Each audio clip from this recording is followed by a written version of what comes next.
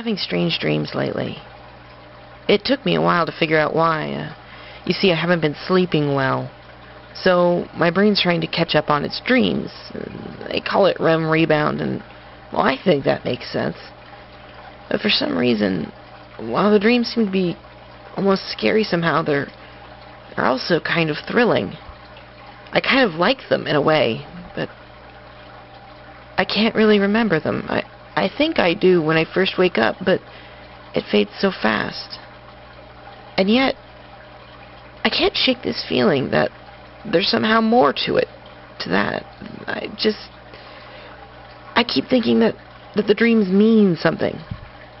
But that's not logical. I mean, really, dreams are just how our minds sort through information and stuff, right? Oh, and I forgot to mention, part of the reason why I haven't been sleeping well is because there's been a lot of violent attacks in my area lately. I mean, that's never happened before.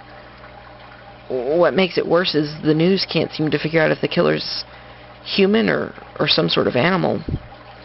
They seem to be under the impression at the moment, though, that it's some maniac that kills people and then cuts them up like an animal. And then the coyotes or stray dogs get to the corpses. They're always partially eaten by the time they're found. Usually they're out in the swamp. That's right near my house. It just scares me, you know? Look, thanks, for letting me vent. I appreciate you listening and all. Look, I should go. I suppose I should go get some breakfast, but I never seem to be hungry in the mornings anymore.